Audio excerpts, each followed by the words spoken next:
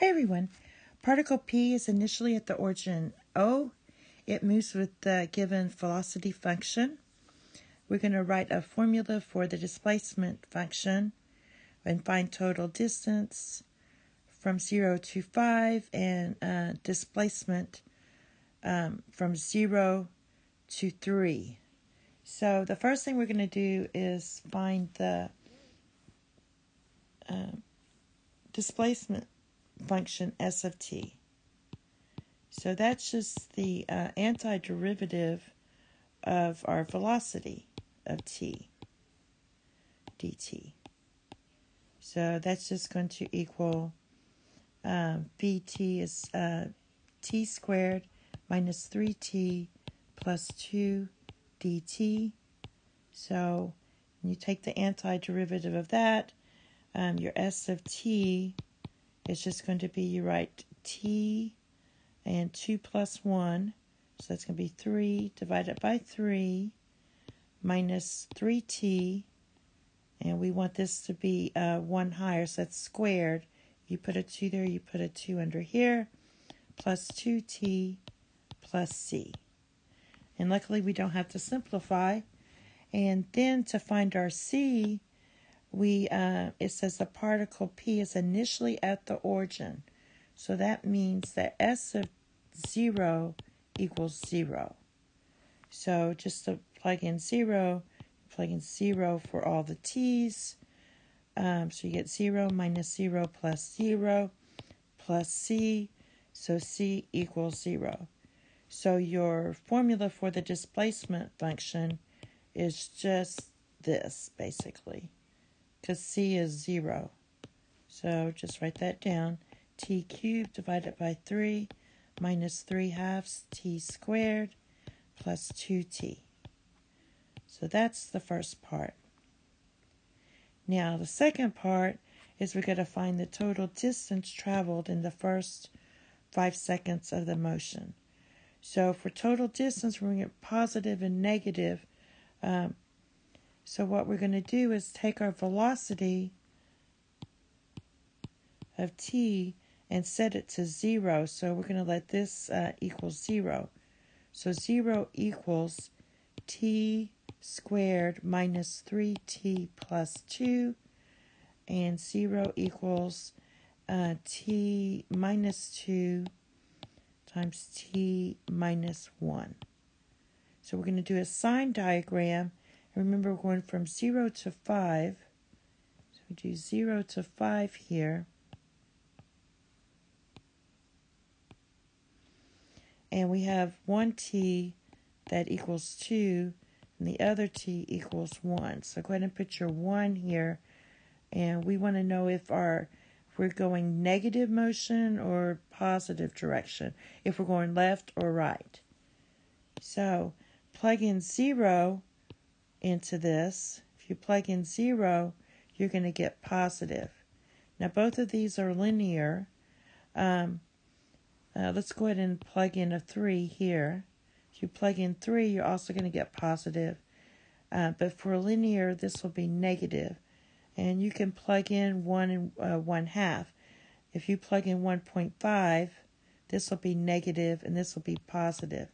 And when you multiply those two, that's going to give you a negative. So that's going to tell you how you set up your integral.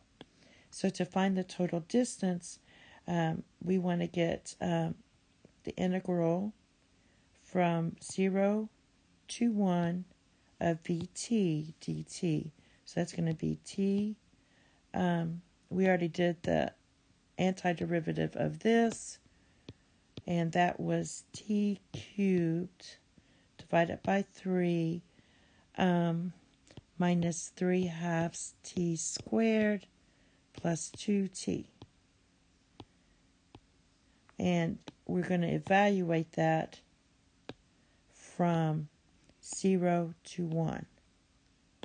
Now that's positive. Now we go to negative, so that means negative displacement.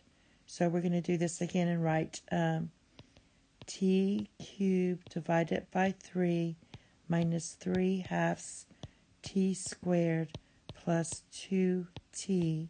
We're going to evaluate this we'll just go ahead and do this, from 1 to 2.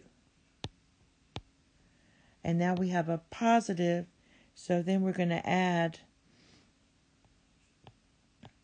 the same thing. We're going to do t cubed divided by 3 minus 3/2 t squared plus 2t, and that's going to be from 2 to 5.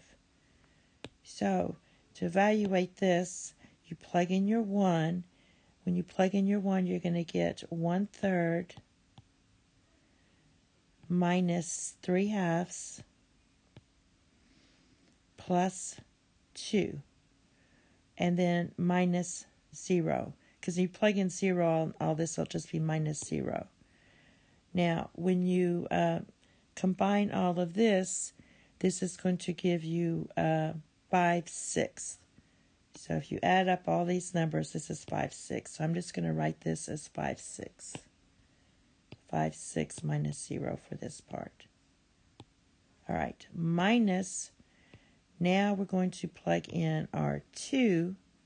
So do your 2 first, and that's going to give you 8/3 minus 6t, or just 6, plus 4. All right, and when you add all this up, that's going to give you, let's see, 2/3.